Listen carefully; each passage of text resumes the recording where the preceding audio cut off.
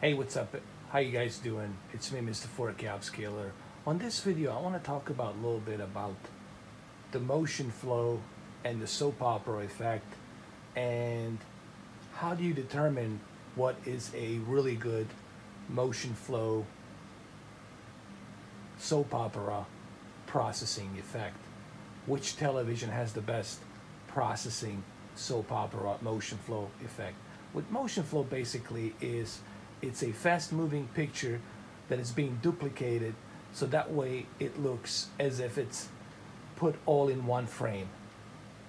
And the way it's measured, measured in the judder. The less judder does that motion flow has, the better it's going to be. Now, what is the judder?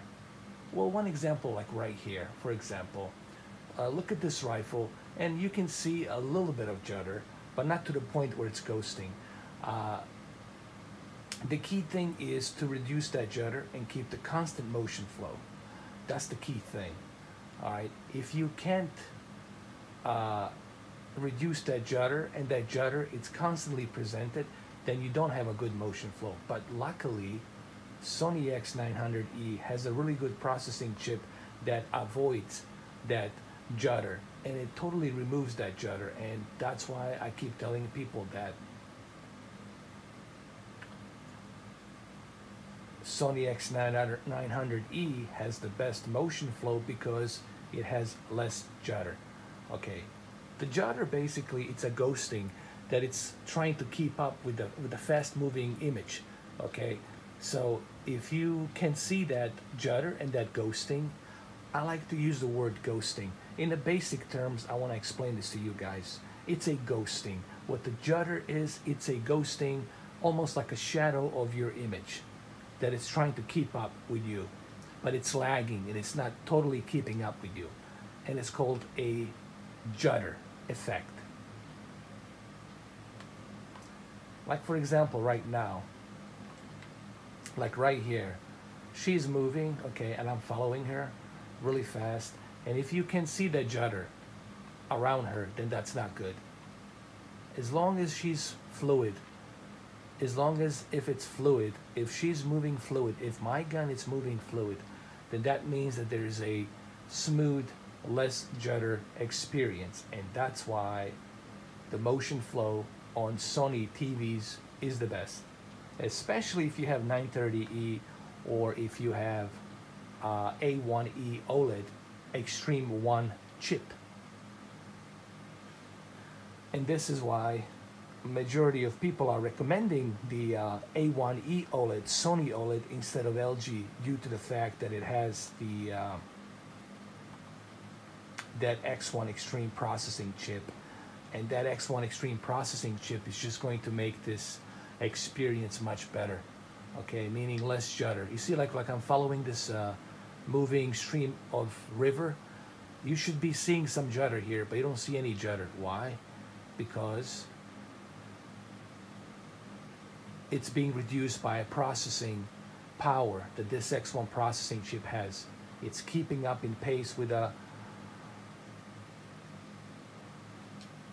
moving picture, meaning less judder. Even like right here, when I'm swimming, you should see some judder here, but you don't see it.